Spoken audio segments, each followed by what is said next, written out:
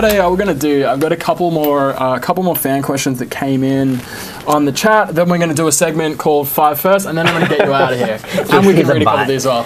If you could, all right, we'll do a couple of these real quick. If you could make each other do one challenge from one of the Reality House seasons, what would it be? Yeah, which challenge would you do without saying it out loud? Wait, whoa. You can make Reality House season 1? make him do one? Season 1, yeah. So, okay. So we're not giving away anything from season 2. For sure. Season 1 of Reality House will be. Would I make him do? Yep. It's hard to think of those challenges. The only one Eat the tarantula. I feel like I could do that. I'm not really afraid of Spideys. What would I make you do? I feel like season 1 challenges weren't that hard. The only one I'm thinking of is the running up the stairs. That one was so hard. The ice bucket one. Ice bucket. The lock. Oh, we also had rotten eggs. I'd make him do that. No, I'd make him do that. That one is probably a nervous one. Yeah, Nice. just smelling that made me want to vomit. Okay, Imagine JCS has written, is it hard when there's so many people at home, or is it a better feeling? Referring to the share house you guys are in, I guess. That's not hard. It's different for you. It's different for me. Chelsea and I, we live in a like a separate house on the back. Oh, okay. It's like our own space. We have like our own living room, washer, dryer, restroom, all that. So we're separate from like the actual main house, which is only steps away. You know what I'm saying? So they have like a different living situation than us. Right. So I really enjoy it because we have our own space. But if I'm willing and wanting to be social or like see someone, just walk 10 steps inside the main house. That's where Kian, Corey, and Bobby live. So. Yeah, you walk into the club, Kian, Bob, and Corey. How have you adjusted?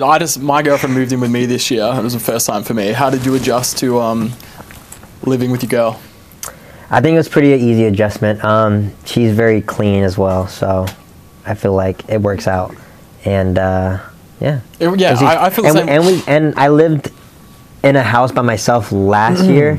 And she was over like all the time. Yeah. So it was pretty much like an easy transfer. For sure. It was the same with me. It was like a lot less of a deal than I thought it was. Yeah. I really went over the top with it in my head. I'm like, really? This is fine. She was basically over 6 nights a week anyway. And I'm like, this is basically no different. I kind of enjoy it. Yeah. Tell them about your situation with Corey. What? The restroom situation. He has to share a restroom with Corey and the public. I guess public restroom. It's a. So we have the main house. It's me, Corey, and Bobby. Bobby has his own room, his own bathroom. It's me and Corey that share a bathroom, but it's also everyone else's bathroom. Since Bobby's is in his room, he has his own little house. This bathroom is so disgusting, and I'm not blaming Corey, but I'm one person, and then there's Corey who has all of his friends over. So I guess I'm calling him out a little bit. But Corey calling you out, buddy. The bathroom's just a mess. Yeah. It's not my favorite thing, but. It's fun. Yeah. When I had Corey on, Corey's Australian accent was going in and out. It was tripping me out. Like, he comes on full American, and then obviously he's listening to me talk. Why are you laughing? Because we hear this from other people. He doesn't have an accent. He puts it on when he wants to. Yeah, but if that's the case, still, it was crazy. Like, he was full American when he sat down, and then, like, a few minutes into it, he goes full Australian. I'm like, what's going on? He's like, I don't know, man. Just comes out when I talk to Australians. I guess not. I guess he was tricking me. It's not. Well, maybe you activate it when he's talking in Australian, but I don't know. It's either Australians or women.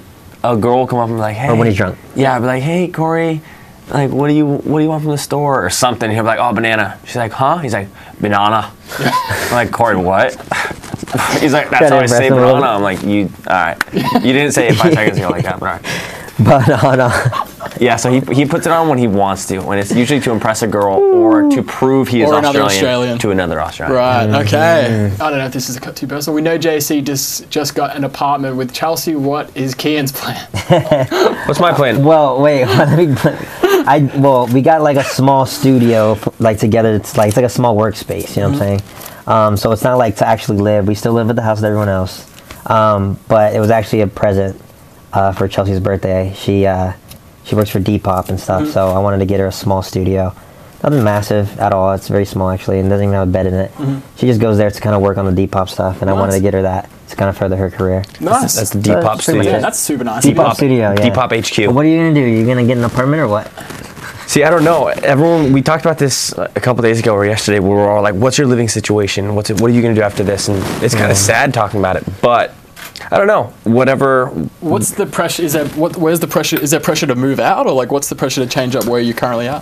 Just there's so many cooks in the kitchen where right now we live together. If one person wants out, then I guess we don't all have to move out, but everyone wants their own separate thing, and so it's just hard to kind of stay on track of what everyone else wants to do. Mm-hmm. Is it easy? Did you find it easier with your guys' channel together? Did you find the dynamic better when you were living together or when you were living separately? Together for sure. Yeah, just easier. Yeah. Oh yeah, because I mean, you just walk over, to his room and just be like, "Are you ready to go?" Yeah. All right. Someone's written opinions of Sam and Colby winning the TCA. I don't know if there's anything around that. They won the Streamy. A little bit ago. Oh yeah, they did. They win as well. Did they win a TCA? I don't think. Did they win a Streamy? Yeah, they won a Streamy. Yeah. They for sure won a TCA. I saw them win the TCA. I saw that because apparently it was like a shock. I think Sam was like, "Was this a joke?" Oh yeah, when they got the board on the thing. Yeah. That was funny. I thought that was funny, but yeah, congrats to them. That's awesome. Yeah. That's awesome.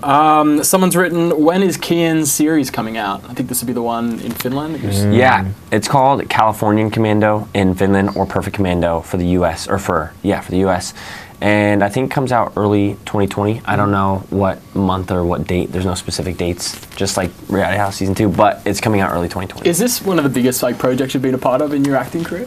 It's one of the biggest in the sense that I was, riding around in tanks and there was explosions, 5 feet away from me, and I don't know, it was really, really, really cool. It was one of my favorites for sure. Right, that's awesome. Yeah. Someone's written, was there ever a time you guys thought about or almost ended the channel? You're a George. As soon as I say, as you're asking, no, I don't think so. Not yet. Not sure. Yep. I don't think so. Yeah, I don't think you've ever never been a point where you're like, you know what? I don't know if this is working out. For sure, no. For sure, there was no point where we kind of looked at each other and we're like, this is not happening. This is not working out. Like, it's going downhill.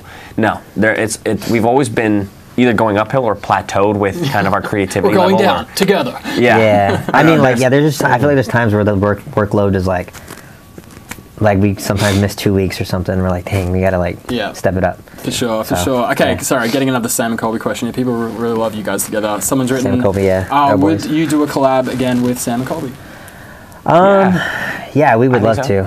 We just gotta figure out what that is and what that entails, because we want it to be massive. I know we've been trying to get them on the Reality House, but we want to save that as well for like a massive thing. So, we have some plans with Sam and Colby. Cool. Yeah. Nice. Okay, this is the one at you. I don't know if this is too personal. How did Kian meet? Is it Ayla? Ayla, yeah. Ayla, how did you guys meet? It's not too personal. Lovey-dovey. I met Ayla. It's kind of just their mutual friends. I know people that she knows, and she knows people that I know. And long story short, I saw her on a flight to Hawaii previously before I even knew her.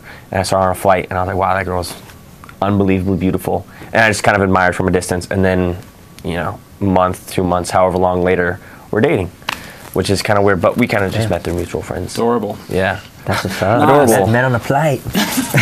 Stared at her. Adorable. Yeah. Got creepy from a distance.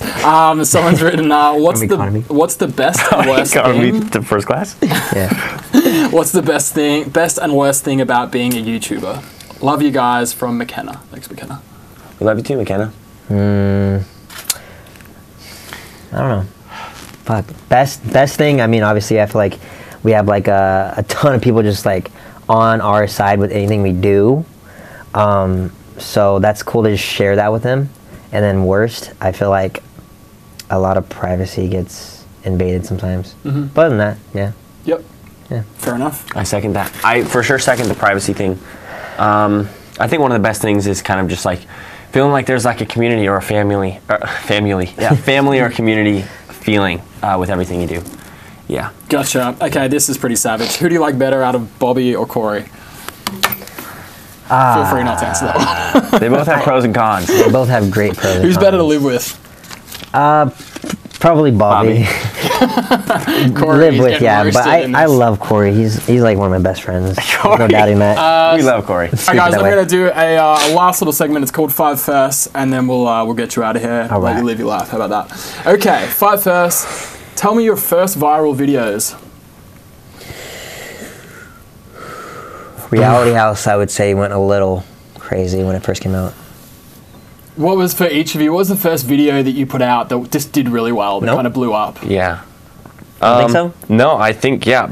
But we started in 2015. I don't think Reality House was our first. I don't think Reality House was our first viral I mean, thing. like how viral. I don't know what viral means. Like, I mean, just in this context, just the first video that did really well. I have one. We did a music video to a song MKTO. called Classic. Yeah. By MKTO. Oh yeah, I remember. And we did that video, and then recently there was a tweet about it that wasn't even like a fan account of ours. They were just like, "Oh, you're OG if you know what this clip's from," and it was one of our clips, and it kind of like went viral on Twitter. Oh, really? Yeah. I think the video went viral. That was before viral was 50 million views in 3 hours. Yeah. It went viral back when, you know, it was kind of like People views loved inflation. it, yeah. People loved it. Back in the day, it went semi-viral. Relative to 2015. Did really well. Yeah. Nice. Okay, do you remember the first time you were recognized in public? Yes, Really? I do. Mm-hmm. So I was buying my little sister an iPod Nano, I believe, for Christmas. This was like 9 years ago. And someone came up to me and was like, "Oh my gosh, can I take a picture with you?" And I was like, and I thought they were asking me to take a picture for them. Yep. And then they were like, no, with you. Can you take a selfie with me and you? And I was like, why? And then she's like, "Oh, well, I watch your YouTube videos." And I was like, "Oh, cool." So weird. So I take a selfie, and then right after that, someone else asked me. So it was like a double whammy. Oh, wow. It was weird. Wow. First time. The twofer. And I felt so good that day. I remember making a video, a vlog, and I was like, "Whoa, this craziest thing just happened to me." Yeah, and that was when I was still working at Sonic. Damn. All right. Working at Sonic. That's awesome. What about you, man? Back in the day. I was trying to. I feel like I don't remember. I really don't remember, which is bad. I feel like it had to have been at a mall. It's back when at a mall. It was back when Trevor Moran did Apple Store dances. Oh yeah. And I was in a mall with Trevor, and I remember getting stopped by one person in the mall with Trevor. So I think it might have been because of Trevor, but I was in the picture. Nice. Yeah. Okay, and speaking of Sonic, first job. I didn't take him home. First job, Sonic. What is that? Sonic what? Burgers? You know Sonic Sonic? burgers? All right, I'm not from this country. You never heard Sonic? Not Where really. are you from? Yeah. No, Australia. Melbourne. Sonic, slushies, the drive-in. Right. You park your car. You get, is it like the old school one? I come out in roller skates, do a 360 for tips. Yeah. It's like Vicky's Diner. That's me, baby. Okay, I do a 360 for tips. That's me. Yeah. What about you, Kian? Or were you YouTubing from the start? I think I was YouTubing from the start. I moved out when I was 17, so I never really had a full-time job. Or just any part-time, any job? I never had any job. CVS. Wow. I worked at CVS under the counter. I would go in at 10 p.m. and do their vacuuming, CVS Pharmacy. I would do their vacuuming after they closed, and they would give me like a $25 gift card. And I would just buy cookies and stuff. Yeah. Nice. Oh, man. I think his name was Kevin. Tell me your Shout out Kevin. Two more. Tell me your first bad drinking experience. My first time ever drinking. Took 7 shots of vodka. Really? Yeah. 7 shots of vodka on your first time drinking. How'd that end up? Oh, bad. I was throwing chairs. Really? Yeah. Wow. But not in a violent way. It was more like a funny thing for my friends. I was throwing chairs out my, it was like I had a big window in Texas, and I was throwing it out, and then I would go and sit in it. I don't know what I was doing. It made a lot of, it was And cool. then my mom came home. You had to be there. had to be there for it to be funny. But yeah, my mom came home, started playing video games with my friends, tried to hide the drunkenness, couldn't. Yep. Started crying. How old are you? I was like, I don't know, I was 18, being dumb. I don't know. Okay, that's a respectable age. Yeah. Yeah. Yeah, it wasn't too bad. For sure. Yeah. It's a good one. What about you, Kian? My mom was laughing, by the way. She didn't care. She was laughing. Same thing. I don't remember my first bad drinking experience, but I had one pretty recently. It was the day before I left to Finland. Oh, yeah. Everyone was around. All my friends. I was going to be gone for 2.5 months. So it started off by me getting really drunk and then crying in front of everyone. Underage? Yeah, I was crying in front of all my friends. And then later that night, we kept drinking. And then when I got home, I was alone in my room, and I just started throwing up alone in my room. That was the first time I ever threw up from drinking. He blamed it on the dogs. Yeah. He's like, oh, that was I put a Cappy. paper towel over it, and then I jetted off to Finland in the morning. What? Perfect execution. It was sweet, though. He was like, you know, we were like, You tasted it? What were you crying about at the time? talking about his crying. Yeah.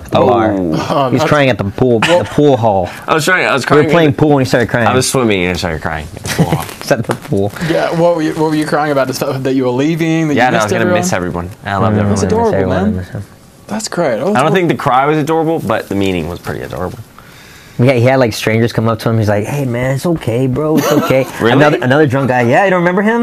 I don't remember that night. Really. He wouldn't really leave us alone, honestly. He was like he wanted us to like keep drinking with him. I was like, "Bro, it's enough." Yeah. But yeah, he was like comforting you. It was like 9 I was like, PM. "Bro, I don't know you," but he was really sweet. That's great. All right, what a heartfelt moment to leave this on, boys. Thank you so much for coming. Thank you, brother.